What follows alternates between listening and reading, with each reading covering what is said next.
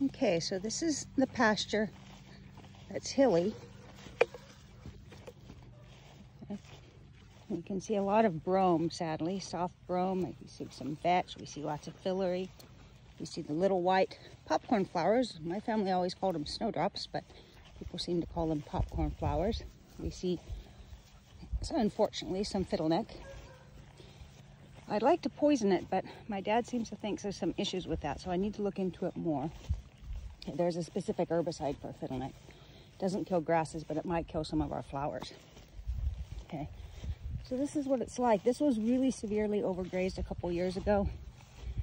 It's getting much better now. See, we have clover under there. I believe that's burr clover. Okay, see the little yellow flowers? All right. It would be better if it was a subterranean variety.